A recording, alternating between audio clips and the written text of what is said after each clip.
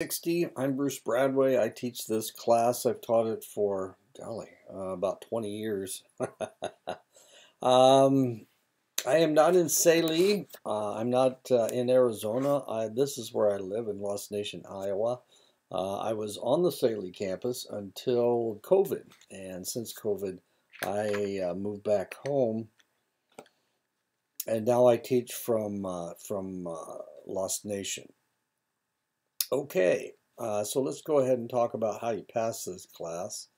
Let me expand this a little bit. There we go. There's Lost Nation. There's my name. Let's get this out of the way. There we go. Okay, so how do we pass the class?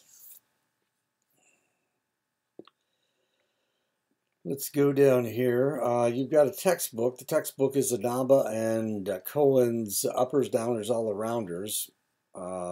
I've been using this for about 20 years. Of course, it's been updated since I first started using it, but I started using it because it was the textbook being used in a substance abuse program in Montana at Salish Kootenai College. And I found it to be such a good text that I continued using it, and that's why we have that textbook. Okay, so there's 10 chapters. Actually, there's only 9 chapters in the book, but I've added a 10th chapter, a 10th lecture. The last lecture is about psychotropic pharmaceuticals, such as Zoloft and Xanax and Prozac, the antidepressants and the anxiolytics, haloperidol, all the drugs that they use, all the pharmaceuticals that they use to treat people who have mental illness. So each test is 20 points, and there are 10 tests, and 10 quizzes, one for each chapter, one for each lecture, and that adds up to 200 points. There's a paper that you need to write about one of the drugs that we talk about, either one of the illegal drugs, or, well, alcohol's not illegal, and neither is marijuana in 21 states. So you need to write a paper about something that deals with drugs, something that deals with our topic at hand, and that's worth 100 points. And then there will be 10 article critiques, one for each chapter, one for each lecture, and that's worth 100 points, for a total of 400 points. I don't know where the 500 came from. Anyway, looks like somebody can't add and subtract. Yeah, there's 400 points. I guess we just need to change that to 4. We can't change it. Okay. Anyway, 400 points. Okay, is that all we need to talk about as far as passing the class? So you've got article critiques. Article critiques are research articles that deal with the topic that we're talking about. Uppers, downers, all arounders. We talk about hallucinogens. We talk about hypnotics, and of course the pharmaceutical lecture as well. Okay, so this is me. That's me, and this is where I live. If you need to get a hold of me, I have office hours every Monday and Tuesday from 3 to 5 Mountain Standard Time. I'm Central Time, so this is actually 4 to 6 as far as I'm concerned, but it's 3 to 5 as far as you're concerned, if you live in the Navajo Nation area. I also have office hours earlier if you can't attend between 3 and 5. I have office hours between 8 and 10 on Wednesdays and Thursdays. So here's the address for the office hours. And if you click on this on this, you should go directly to the office hours. And if I'm online, of course, we will be able to converse. I should be online. I usually am fairly fastidious about that. If you can't do the office hours, then potentially you can communicate with me with my email address. It's right here. Or if worse comes to worse, then you can always call me or text me. I have to warn you, I don't pay a lot of attention to my telephone, my cell phone. I'm not a teenager, uh, or a millennial. I'm a baby boomer, so I didn't grow up with a telephone attached to my hand. So I don't really pay that much attention to my text messages. I can get them, but it sometimes will take a little bit longer for me to acknowledge that I have a text message. Anyway, so if worse comes to worse, you can always call me, and this is my cell phone number. So there you go. That's the class. So let's go ahead and get started. Let's go ahead and get started with chapter 1. Chapter 1 is just a general chapter dealing with what we're going to be talking about. Pharmacology of addiction. At present, there is a debate going on over the legalization of marijuana. It is now legal in 16 states. Actually, it's 21 states now, and that includes Arizona. And medical marijuana is only legal in 6 states. That's not true. 39 states in the union, and this changes with every election because the people in the state have to decide whether they want to if they want to keep it as illegal or not. There are 11 states where marijuana is never legal, so you have to be careful. If you are carrying, you have to be careful not to drive through those states. So which states are we talking about? The ones that are where it's illegal: Kentucky, Tennessee, and Indiana, North Carolina, South Carolina. Let's see, where else? Idaho, Wyoming, Colorado. No, not Colorado. Wyoming, Nebraska, Missouri, and Kansas, I think. In Iowa, where I live, it is medical marijuana is legal, but not recreational marijuana. So this has been a long debate. This is an old picture, as you can see. Look at all the hair on these people, on these guys. Yeah, and look at the age of the car too. The vehicle, that's from the 70s, I think. Anyway, yeah, this has been a long, hard struggle. Currently, the drug that seems to be causing the most serious problems is crystal methamphetamine and opiates and opioids, prescription opiates and opioids. Not only are we having trouble with these drugs in North America, but it is causing a crisis in Europe and Asia as well. And these are pictures of individuals who were on crystal meth. As you can see, they aged very rapidly. The time between this picture and this picture is not that great.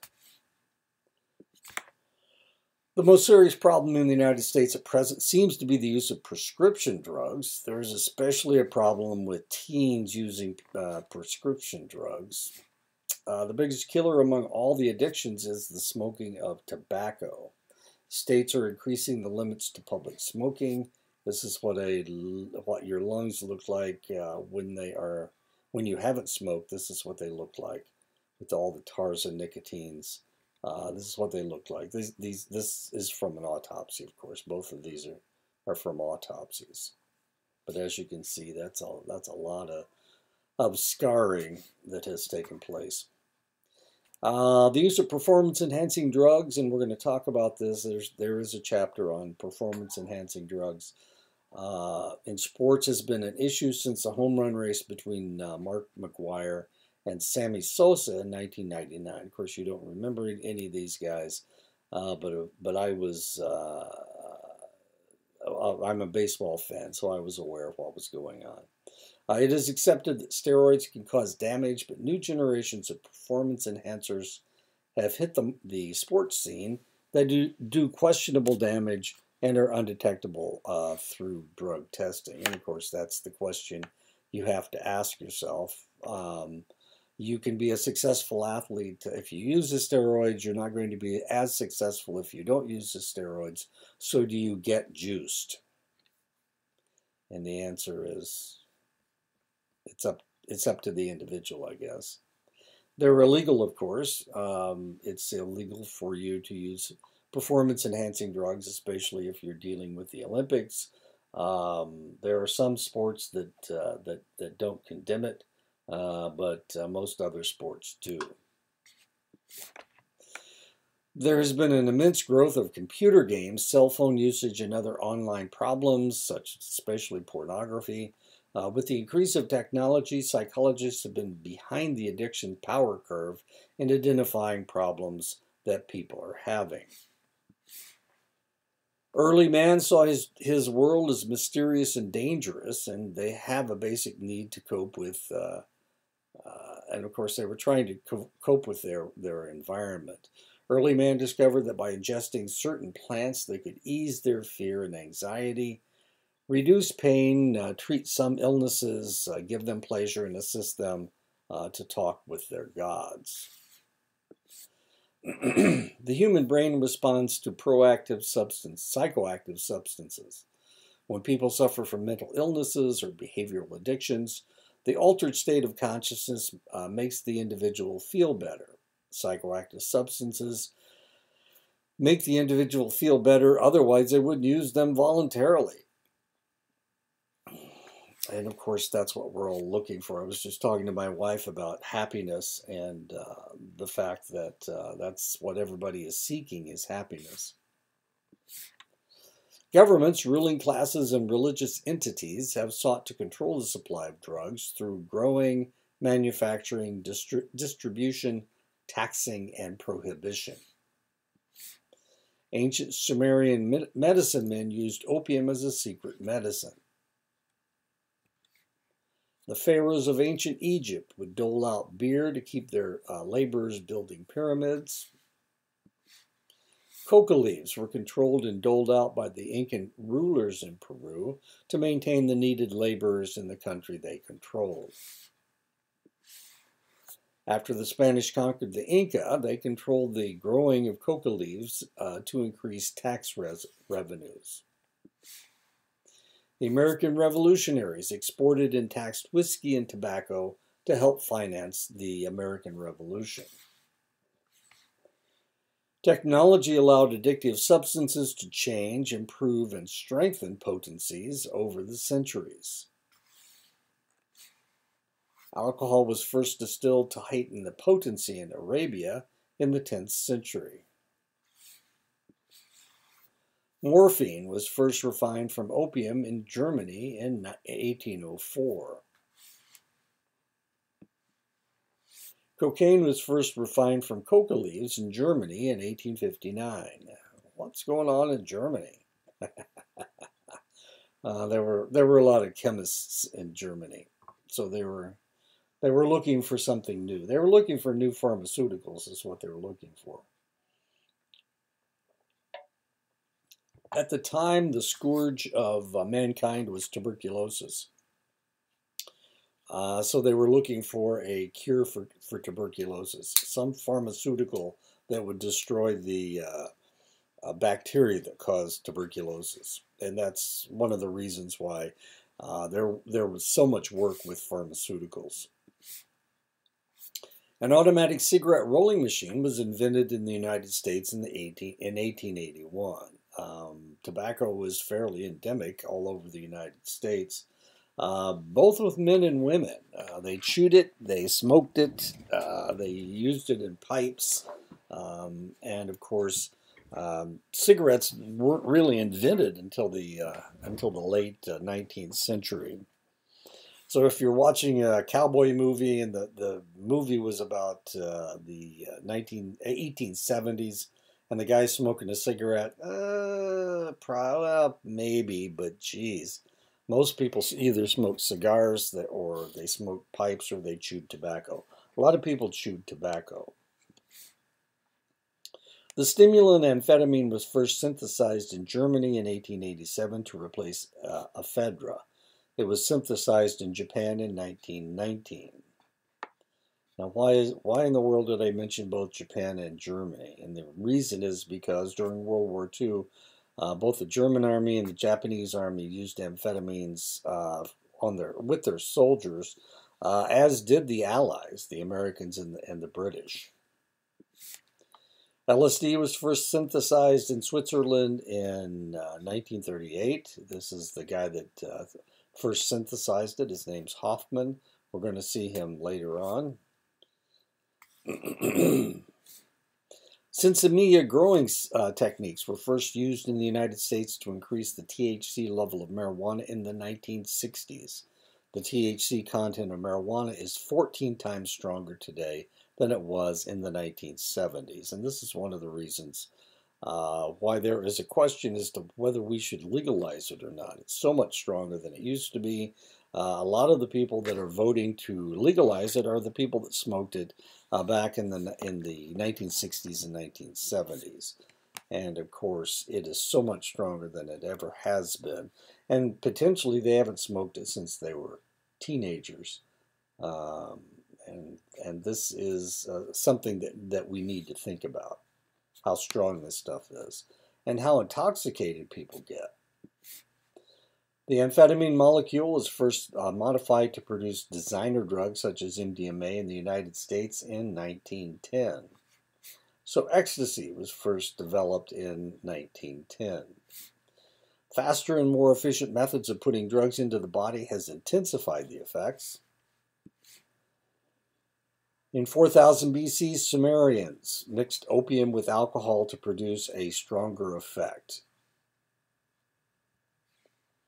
It was discovered that the absorptive effects of coca leaves could be intensified if the leaf was mixed with charred oyster shells in Peru in 1450. In England in 1800, aficionados discovered that they felt giddy and high from inhaling nitrous oxide, laughing gas. In 1900, Europeans discovered that if they snorted cocaine, they could absorb the drug more quickly. In the United States, users discovered that they could intensify the high of crack cocaine by smoking the rocks in 1970. Within the last decade, users have discovered that they could get a bigger rush from select time-release pain relievers such as OxyContin and hydrocodone by crushing the tablets and injecting them directly into the bloodstream. Over 4,000 plants have been identified as yielding psychoactive substances. 60 of these have been in continuous use somewhere in the world throughout history. Opium poppies, marijuana tops, coca leaves, tea leaves, betel nuts, cot leaves, coffee beans, tobacco leaves, fruits and other plants that can be used to manufacture alcohol. There is evidence that select groups of Neanderthal in Europe used fly agaric mushrooms to produce hallucinogenic effects for shamanistic rituals. Neanderthal man. Many of the first cultures considered alcoholic beverages, especially wine, as a gift from the gods. Egyptians had their god Osiris. Greeks had their god Dionysus. Romans had their god Bacchus. They were all gods of wine. The Bible has 150 references to alcohol. Most are warnings against its use. Opium has been cultivated in the civilized world for over 6,000 years. In ancient Egypt, 5,000 years ago, opium was used to treat mental illness and to quiet crying babies. Cannabis sativa has been grown as hemp for thousands of years. The plant has been used mainly for its fiber in manufacturing rope, but also for its medicinal and hallucinogenic properties. Now, the reality is that the marijuana plant, Cannabis sativa and Cannabis indica, come from Asia. It's not an American plant. It's not a European plant. And so it was cultivated in Asia and didn't come to and didn't go worldwide until the 18th century, 17th, 18th century. And they used it to make ropes for the navies of the world. Mescal beans, peyote cacti, and psychedelic mushrooms have been used for their hallucinogenic properties for thousands of years. Mostly used by shamans for visions, these drugs have been used in both North and South America. The psilocybin mushroom was preferred by the Aztecs and the Mayan cultures. Of the 30,000 species of mushrooms in North and South America, only 80 produce hallucinogens, psilocybin and psilocin. Tobacco cultivation. The danger of mushrooms is that about half of them are poisonous. So you have to be really careful. You can't eat just any mushroom, and it'll either make you crazy, or it'll either be hallucinogenic, or you can use it as a food. That's not the way it works. So if you're walking around and you're picking up toadstools thinking that you're going to make yourself a nice stew, or maybe have a good time, you're probably mistaken.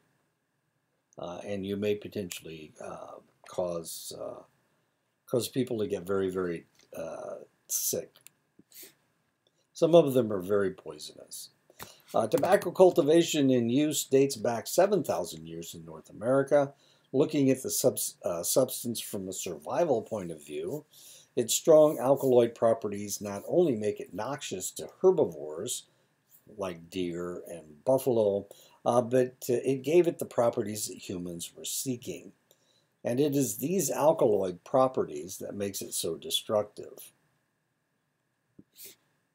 Archaeological evidence from South America shows that coca leaves have been prized by the indigenous people there for at least 5,000 years. Evidence seems to indicate that they gave it to the dying to ease their journey into the afterlife. Other drugs used by the ancients included members of the nightshade family, Solanaceae,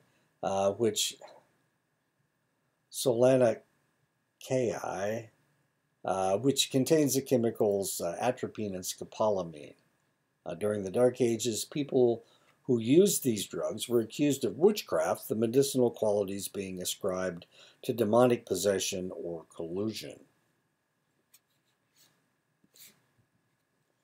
As a matter of fact,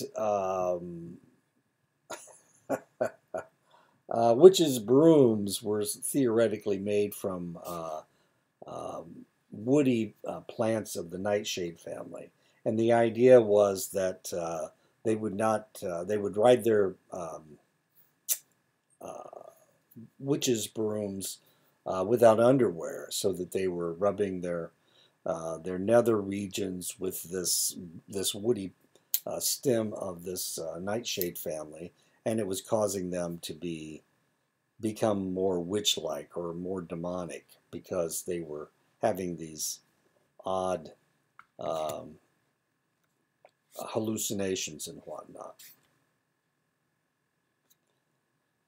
I'm just telling you what they thought that was going on with these ladies. Datura, also known as thornapple, is sometimes made into a salve and absorbed through the skin. Now, potentially, this is all over the place. This thornapple, this datura. Henbane has been used as far back as ancient Egypt, 3,500 years ago. It was used as a painkiller and as a poison. In ceremonies, it was used to induce insanity, which in turn produced hallucinations that resulted in prophecies. Belladonna, which means beautiful woman in Italian, is also known as witch's berry and devil's herb.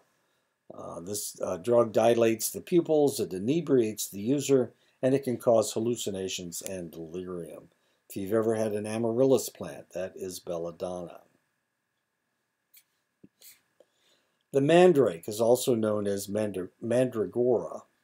The root of the plant often grows in the shape of a man and was used in ancient Greece to make prophecies. The drug causes hallucinations and delirium. In the 15th century Italy, it was used as an aphrodisiac.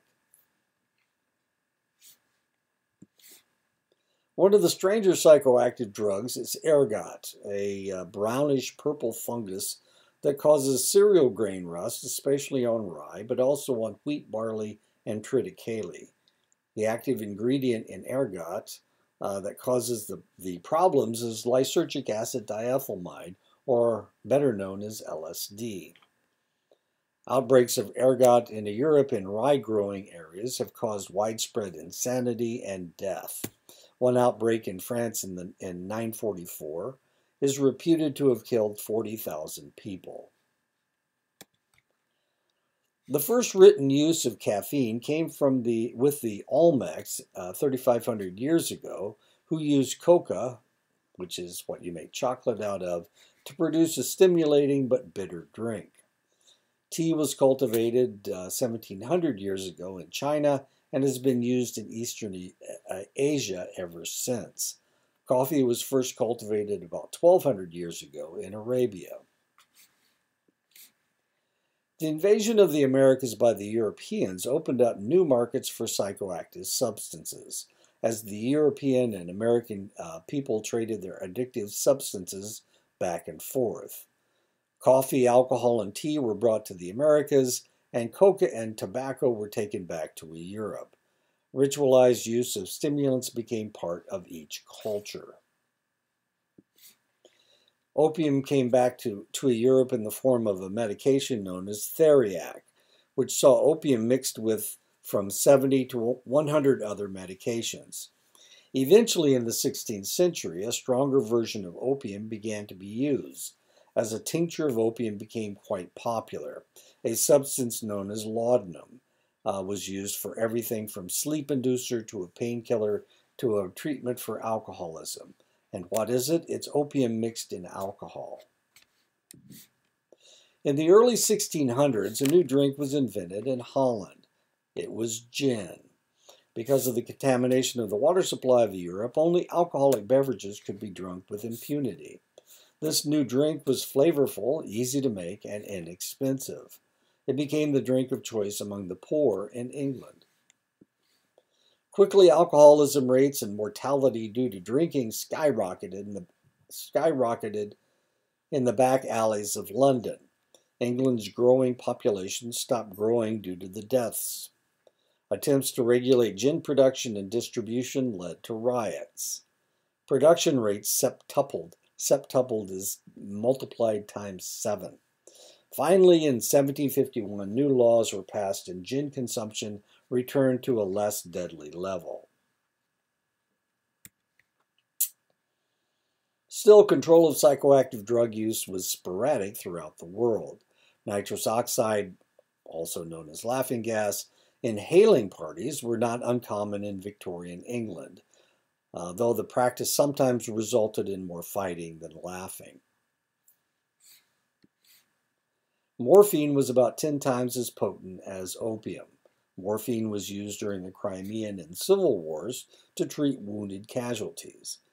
Many men became addicted to the painkiller after these wars. Opium became dangerous to life and limb with the development of morphine, but it would get worse.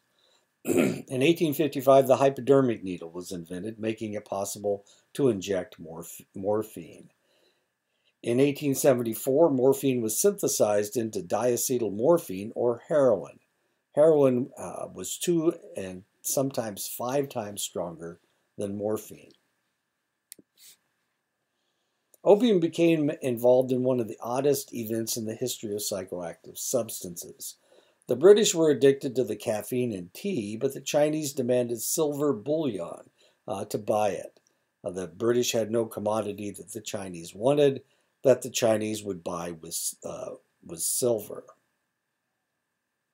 The Chinese had eradicated opium smoking from their country in around 1000 AD. In 1839, the British battled the Chinese to open their ports to the opium trade. The Chinese lost the war in 1842. A second Opium War was fought from 1856 to 1860 to open more Chinese markets for trade. The Chinese lost again. Trade went from 15 tons in 1800 to 2.5 million tons by the turn of the 20th century. The British had cheap tea and the Chinese had an old addiction, unfortunately. In 1859, cocaine was synthesized from the coca leaf. It quickly became a new medicine. It was used as a topical anesthetic and used for eye surgery. It was mixed with wine to make a new, stronger concoction. It was used by Freud to control asthma, gastric problems, as an aphrodisiac, and to relieve depression. During the end of the 19th century and beginning of the 20th century, many patented medicines were manufactured with what would become illegal drugs. Coca-Cola was first manufactured with 5 milligrams of cocaine and continues to contain coca extract with the cocaine removed. Coca-Cola continues to be the largest purchaser of Trujillo coca leaf. And of course, that's Coca-Cola. And that's why coca is the first part of the name of Coca-Cola, because it contained cocaine, and they wanted people to use it, so they were bragging about the fact that they had cocaine in the cola.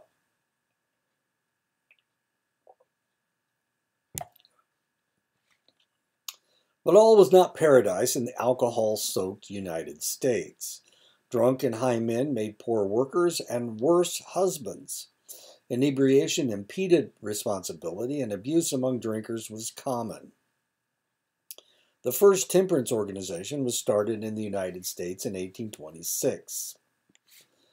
To understand why temperance was so widely accepted in the United States, we have to understand that women's lot in the early 19th century. Contraception was illegal in the United States. It was illegal. You couldn't do anything to keep from getting pregnant. So women tended to be pregnant almost constantly. The drinking pattern in the United States followed the path of cheapest booze.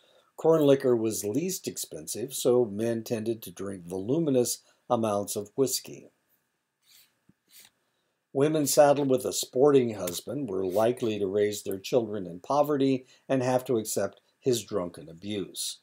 U.S. consumption of alcohol in 1830 was 7.1 gallons of pure ethanol for each citizen compared to 1.8 gallons today. Now, what is pure ethanol? Pure ethanol is 200 proof. There are very few drinks that are as strong as 100 proof. Some whiskeys, vodka, tequila, some tequilas. Most of them are below 100. A lot of them are 80 proof. Wine is what, 14 proof? 14, what is it? 14% alcohol. What would that be? 28 proof? Anyway. Yeah.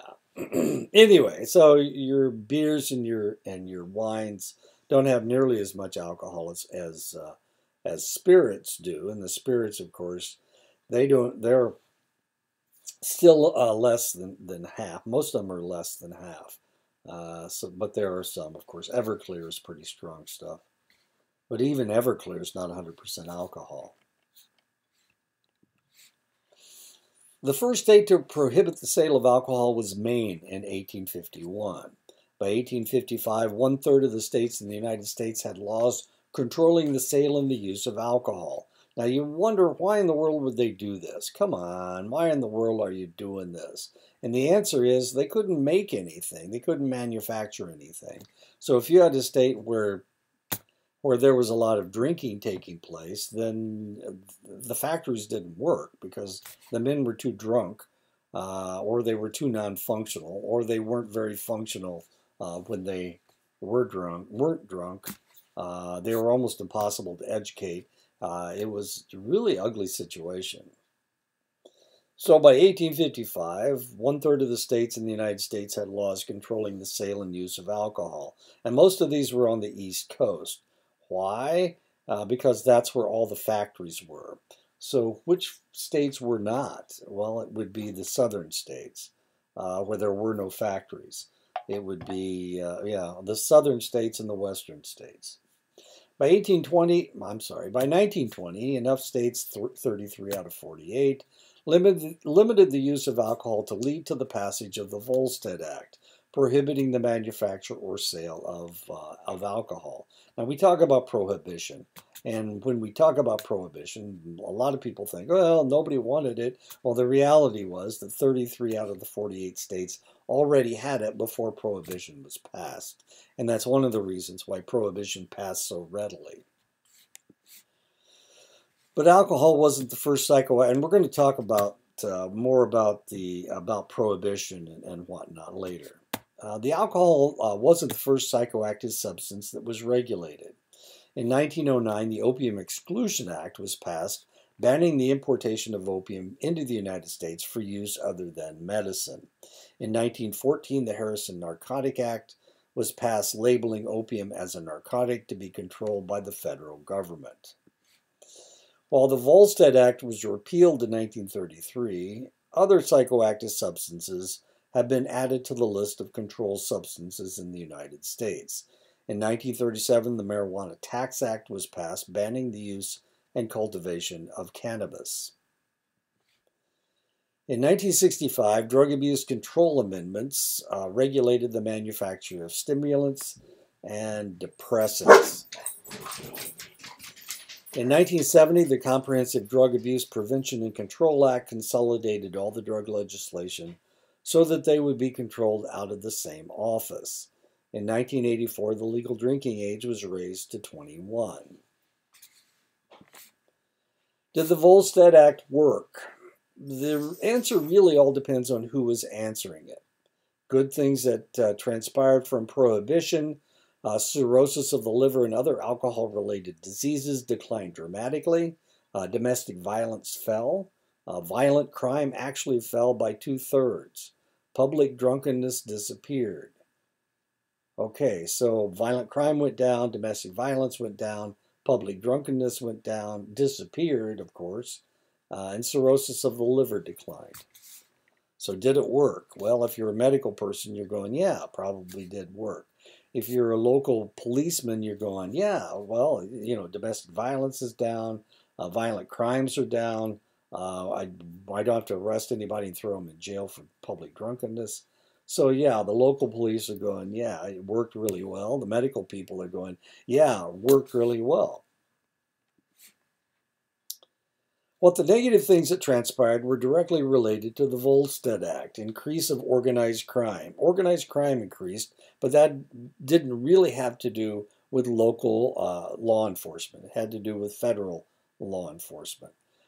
There was corruption of politicians. Once again, didn't really have to do with the local people. It had to do with the state and large city politicians. Corruption of law enforcement personnel, not really in the small towns. So most law enforcement personnel, rural sheriffs and whatnot, they weren't corrupted. It was the people in the cities that were corrupted. Drinking eventually returned to pre-prohibition levels, but it took 20 years. And since the population had markedly increased, the amount of alcohol consumed was actually lower per person. As we saw before, it was 7.1 gallons. There it is. It was 7.1 gallons in 1830, and today it's only 1.8 gallons of pure alcohol per person in the United States every year. So what's wrong with pot? Hemp was grown in the Americas with little problem until it first began to be smoked as a mild hallucinogen in Texas in 1910, from whence it spread to the rest of the West. So marijuana wasn't a problem any place except in the West. In the 1930s, the Hearst newspapers ran a propaganda campaign to label marijuana as a narcotic. Part of the complaint with marijuana was that it was being brought into the United States by Mexicans, so it was a way to control the illegal entry of that population. Now, of course, when we're dealing with people east of the Mississippi River, they had no problem with marijuana at all because there wasn't any coming into the United States. But of course, west of the Mississippi River, there's where you have your problem because you have that long border with Mexico. In 1936, 38 states had branded marijuana as one of the most dangerous drugs. In 1937, the Marijuana Tax Act was passed, banning the growth of marijuana in the United States. Marijuana was used as a drug only in rural areas where it grew wild and in the back rooms of cities where it was identified with jazz musicians and beat poets. And this is a picture of beat poets. This is, shoot. I've got a book by this guy. I can't think of his name. Anyway, these are beat poets in New York City. In the 1950s and 1960s, the influence of the beat poets' support of using psychoactive substances, including marijuana as an act of rebellion, caught on with the youth of that era. On the Road by Jack Kerouac was about people driving across country and smoking pot and drinking a lot of alcohol, taking drugs. Allen Ginsberg, that's who that guy was. That's Allen Ginsberg. Okay. This is Burroughs. He was another druggie. And you can read their stuff if you want to, but it gets real, it's not very good. On the Road, of course, is one of those great American novels. I'm not real that happy with it. Catcher in the Rye is supposed to be this great novel as well, but I'm not real crazy about that one either. And I was an English major in college. With the beginning of the Vietnam War, the anti-war movement became intermingled with youth rebellion, which by this time was connected to marijuana usage. So everything got all wrapped up together. So the federal government was trying to control. They were trying to control the all this rebellion that was taking place, and one way they did it was to make drugs illegal. They made all kinds of drugs illegal, and they started cracking down on it. Well, who were they really cracking down on? Who they were really cracking down on was the youth movement, was the anti-Vietnam movement, and they could do it legally because marijuana and other drugs were wrapped into the whole anti-war movement, and so they were able to really crack down on what was taking place. Amphetamines were first synthesized in Germany in 1887. Over the years, the substance was used as an inhaler under the name Benzedrine and as an appetite suppressant. During World War II, amphetamines were used to combat fatigue by both sides. My dad drove ammunition trucks before the war, and then he joined the Army and went overseas. He was in the European theater. But he drove ammunition trucks. This is in 1939, 1940. And they would drive from northern Indiana to a distribution point in southern Indiana.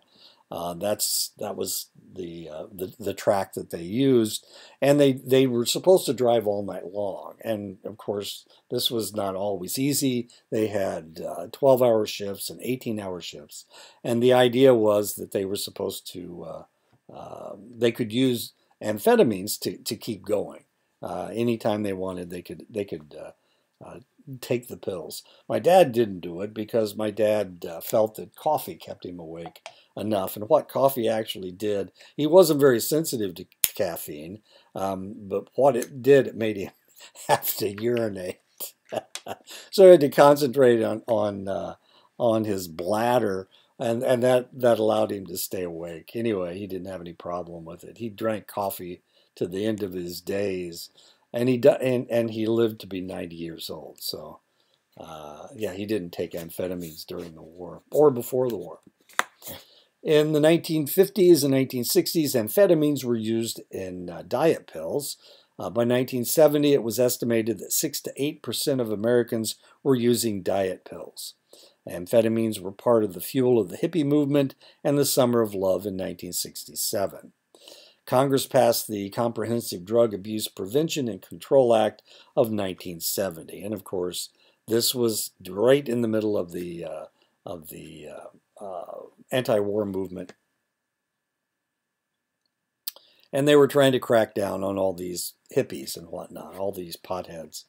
And they could just throw them in jail because the Drug Abuse Prevention and Control Act of 1970 allowed them to do that. Sports were pretty much the purview of the wealthy and the extremely gifted through the first half of the 20th century. This is Johnny Weissmuller. It wasn't important enough to try to cheat or gain any advantage. As you can see, he's not all that buff. He's a pretty skinny guy. He was a Olympic swimming champion. With the Cold War after World War II, every field where the free world met the communist world became a battlefield of sorts. The world of sports, especially the Olympics, became a very contentious area of conflict. And so they developed all kinds of interesting performance-enhancing drugs. Eastern Bloc countries, led by the example of East Germany, began giving their athletes anabolic steroids, creating super athletes. The world was appalled by the results and came out against the practice in 1968. But remember, the Cold War started in the 1950s, late 1940s, early 1950s. Since then, all amateur athletic organizations have banned the use of steroids, along with the professional athletic organizations around the world. This was the world record shot put holder. As you can see, this is a she. She was a champion. This is what she looks like today. This is what he looks like today. They gave her so much anabolic steroids, which are male hormones, of course, that it turned her into a male. And today he is a male. Sedatives, and this was all done without the concept of transgenderism and transsexualism. This all occurred because she took so many steroids, and they didn't tell her what they were giving her. They were just telling her it would improve her performance, and this is what he looks like today. Sedatives have been used since the beginning of the 20th century in the form of bromides, chloral hydrate, and peraldehyde. Barbitol was marketed as Veronal in 1903. Phenobarbital was developed in 1913. Sedatives became very popular during the Depression and World War II eras, peaking in this time period with over 50 different barbiturates dominating the market. In the 1950s, doctors realized they had not only overprescribed the drugs, but they had created a whole generation of addicted adults from their barbiturates. In the 1950s and 1960s, a whole group of milder tranquilizers were developed to replace the more dangerous tranquilizers. Milltown and benzodiazepines such as Librium, Valium, Xanax, Klonopin, and Halcion became the most widely used drugs in the world. For the longest time, Valium was the most widely used drug in the world, and it was replaced by Prozac. And Prozac was replaced by Viagra, as weird as that may seem. Anyway, there you go. There's Hoffman, Albert Hoffman. This is what he looks. This is what he looked like when he first synthesized LSD. Ergot, barley rust, had created havoc wherever it appeared, and no one knew why until Swiss chemist Albert Hofmann isolated the active ingredient lysergic acid diethylamide from the fungus. After his discovery, Hofmann accidentally dosed himself and discovered the psychedelic effects of this substance. The United States Army and the CIA bought the rights to LSD from Hofmann and experimented with the drug through the 50s and into the 60s. This was called Operation Ultra. Is what they called it. They were thinking that potentially they could spray it over an enemy army and they could incapacitate them. Never worked. They tried it in a lot of different. They tried it on individuals. They tried it in systems, in the air vents of public areas. Didn't work. Really didn't work. They had some negative reactions, and because they had so many negative reactions, they decided to dump it. One of the researchers that was working on this with the CIA was Dr. Timothy Leary of Harvard, who decided that the psychedelic substance needed to be shared with the world, and that's how it got out. Before that, it was very much under control, but Timothy Leary dosed himself by mistake. Realized that this is something that he thought everybody should use it, and he gave it to the rest of the world. 1.5 billion people drink alcohol around the world. 76 million of these people have an alcohol abuse disorder, including this guy right here. 180 million people worldwide abuse illicit drugs. 160 million people worldwide smoke marijuana each year. You can see how large that blunt is. It has been estimated that 20 to 60% of all hospital beds are inhabited due to drug abuse, which is really irritating for those of us working in medicine. Illicit drugs figure into the economic structure both where they are grown and where they are used. This includes heroin, cocaine, marijuana, MDMA, which is actually a chemical process, and methamphetamine, which is also a chemical process. Illegal heroin is grown in 4 areas of the world. The Golden Crescent is an area in Southwest Asia that encompasses areas of Afghanistan, Iran, and Pakistan. And this is one of the things that we were trying to control when we were in Afghanistan, and we failed miserably. The Golden Triangle encompasses parts of Southeast Asia, countries of Thailand, Myanmar, which used to be called Burma, and Laos. Mexico exports a form of heroin that is dark in color and called black tar or brown heroin. Colombia not only exports cocaine to the United States, but a white heroin as well. White heroin found in the Golden Triangle, Golden Crescent, and Colombia is a purer, stronger heroin than black tar or brown heroin. 90% of the world's supply of illicit heroin comes from the poppy fields of Afghanistan. 60% of Afghanistan's wealth comes from opium sales, and United States' efforts to curb production has resulted in an increase by 50%. Abysmal failure.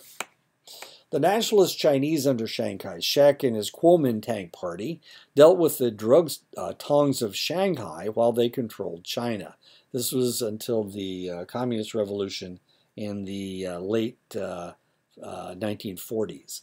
After the Kuomintang were expelled from China, they continued to grow and market opium along the Thai-Burma border in order to buy weapons for their defense against the communists. The Vietnam War was a quagmire. Not only was the war being fought in the Golden Triangle, but the United States allied itself with some of the most notorious drug smugglers in the area, the Hmong. And if you've ever seen the movie Gran Torino, it's about the Hmong population that immigrated from the mountains of Southeast Asia. The Hmong were excellent allies against the North Vietnamese and the Viet Cong as they moved freely through Thailand, Laos, and Vietnam and fought the communist soldiers who encroached in their area. They hated the communists. They hated the North Vietnamese, and there was a reason why they hated the North Vietnamese. These are the indigenous peoples of Southeast Asia. The North Vietnamese were mostly of Chinese descent. In other words, they were a different ethnic group.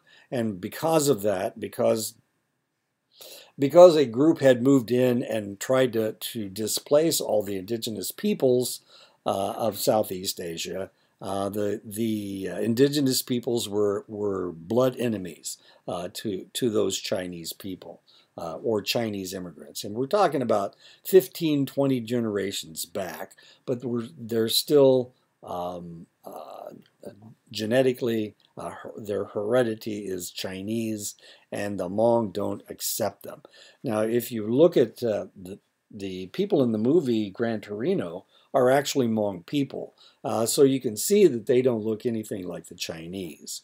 They look very, very different from people who are indigenous or are Chinese. Cocaine doesn't grow just anywhere. Cocaine grows mainly in the humid mountain valleys of Colombia, Peru, and Bolivia. Cocaine has been at the forefront of the political problem in Colombia for over half a century.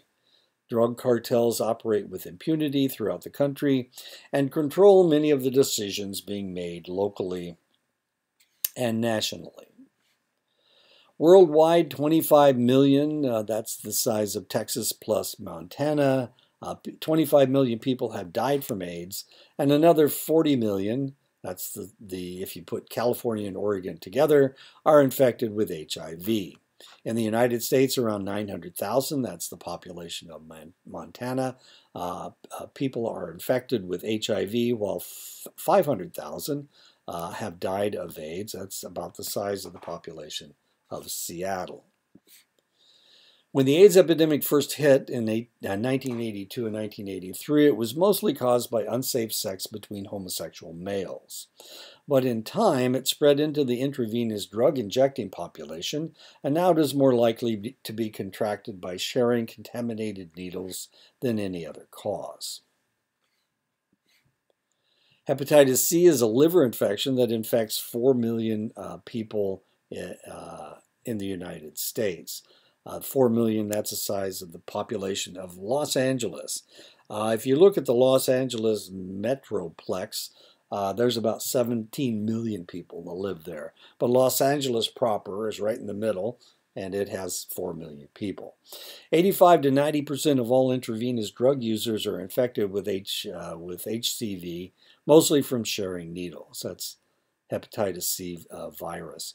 We now have a medication to treat HCV. For the longest time, we didn't.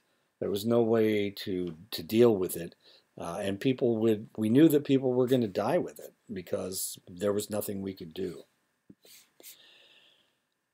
Club drugs, ever since the Roaring '20s, people have been mixing the coolest of music with psychoactive drugs. In the '20s, it was jazz mixed with cocaine and bootleg liquor.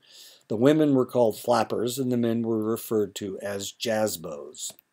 There's a jazzbo right there. She's not really, doesn't look like much of a flapper.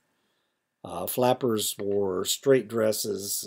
They bound their chest to look flat. They wore bobbed hair cuts, and they wore rolled up stockings.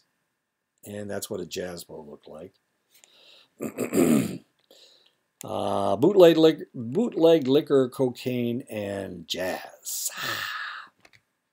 In the 1950s, the music was the blues. The psychoactive drugs were heroin and whiskey. The men and women were either called beats or beatniks. If you see a movie from the 1950s, sometimes they're dressed in black and they wear dark glasses inside, and I don't know, they act cool all the time. The men may have goatees or beards or whatever, and these are the beatniks. In the 1960s and 1970s, the music became hard rock. The psychoactive drugs that fueled the music were LSD, speed, marijuana and wine, and the people were hippies and the women were chicks. As we drifted into the new millennium, the music became techno or electronic trance music. The psychoactive drugs that fueled the craze were MDMA, marijuana, nitrous oxide, ketamine, GHB, and beer. The participants are referred to as ravers.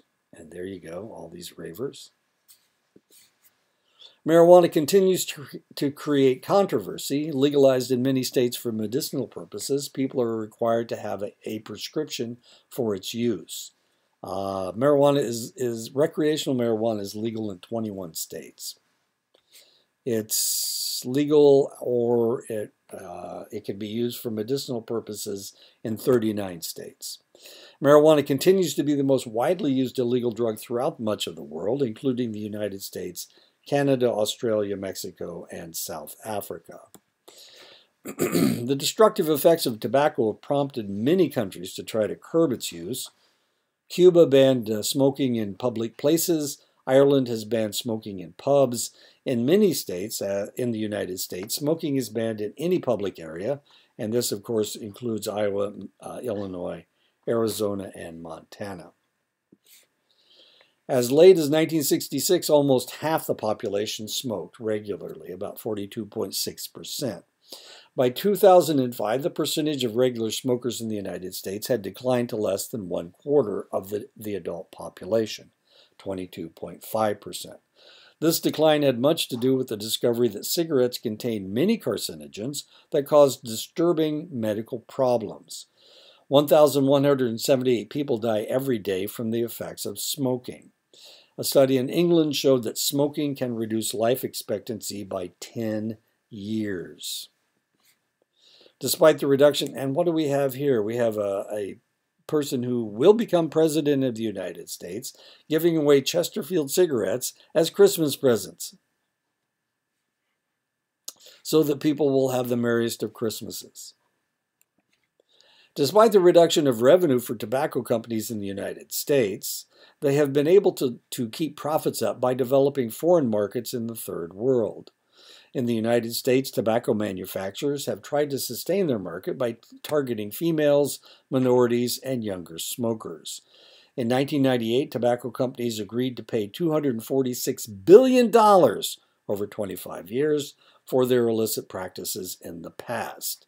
And that runs out this year. So, wow. We'll see what happens. We'll see what happens.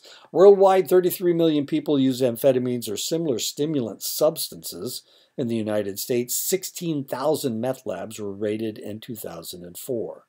However, meth labs have been partially controlled by controlling the precursor chemicals ephedrine and pseudoephedrine found in common cold remedies. Now, the odd thing about ephedrine and pseudoephedrine is that it only works on about 11% of the population, but they still put it in cold capsules because for that 11% it actually works, but for everybody else it doesn't work.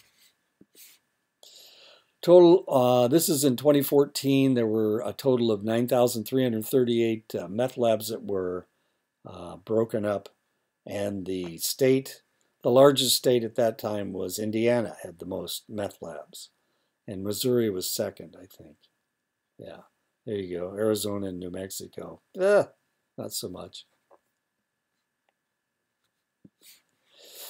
Treatment for amphetamine usage has skyrocketed in the past decade. I looked for more information on this. I couldn't find any more. So yeah, there we go. Tennessee. This whole area right here looks to be a problem. Real popular. Methamphetamines are real popular here. Treatment for amphetamine usage has skyrocketed in the past decade. In 1993, only 21,000 people sought treatment for amphetamine addiction. This figure had increased to 151,000 by 2004. Other stimulants also make an impact on our lives. The use of caffeine in recent years has increased markedly. Coffee kiosks have sprung up in tiny towns, and sales of caffeinated soft and energy drinks have exploded. 18% of the teens, 4,300,000, abused Vicodin in the form of hydrocodone in 2004. Hydrocodone is the most widely used and abused prescription opiate. 10%, 2,300,000 teens, abused the opiate Percodan in the form of OxyContin, the time-released versions of oxycodone. And as you can see, the drugs make you sexy. Alcohol directly kills 75,000 people in the United States every year. Alcohol directly kills 1.8 million people worldwide every year. 17.6 million Americans have an alcohol abuse disorder. That is 8.5% of the adult population. Alcoholics make up 10 to 15% of people in hospitals, 10 to 20% of people in nursing homes. When MRIs were done on gamblers, the portions of the brain that were activated by winning and losing were the same areas that were activated by cocaine. Statistics show that 2.5 million Americans are classified as pathological gamblers. 3 million Americans are classified as problem gamblers. 15 million Americans are at risk for problem gambling. This is gambling we're talking about. We're not even talking about gaming. One study in Minnesota in 2004 found that 1% of the gamblers accounted for 50% of the wagers. In the same year, among the riverboats of Illinois, 10% of the gamblers accounted for 80% of the revenues.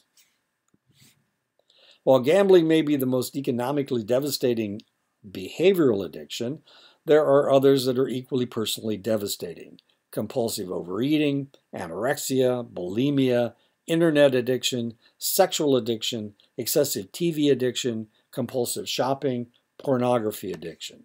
And that is the end of the chapter. So I'll talk to you guys next week. We'll tackle chapter 2, as much fun as that will be.